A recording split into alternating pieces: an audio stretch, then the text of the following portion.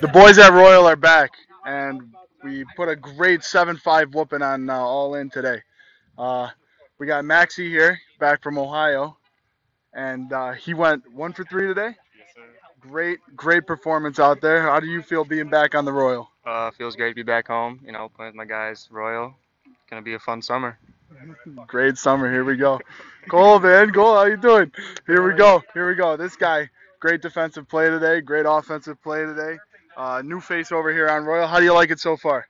So far, it's great. I mean, I'm playing with you, right? Oh yeah. Yeah, I had a solid day at the plate today. I had to show Max how to hit a little bit, so that's about it. Alrighty. Next up here we got Putney. He put one way over that right field fence over there. How did that feel off the bat today, Putney? Felt really good, Just reminded me of Johnstown when another kid threw a changeup high and hit it pretty good again. All right. I love that.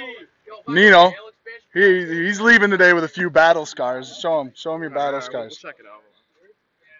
Ooh, got hit on a backswing today. Yeah, that sucks. Went 2 for 3, I believe. Had a few RBIs.